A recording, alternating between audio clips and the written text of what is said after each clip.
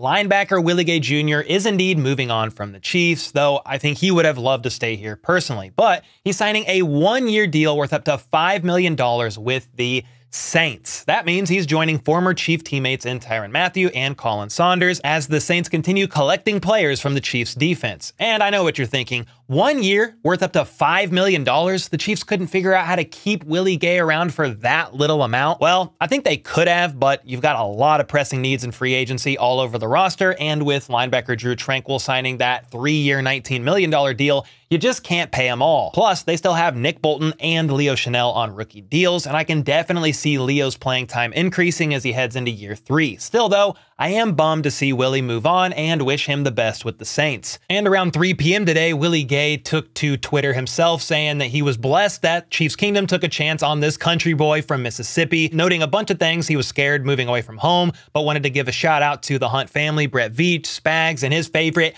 Big Red. And basically, he enjoyed his journey over the last 4 years. And now his goal is to get his son to stop watching and singing the Red Kingdom videos.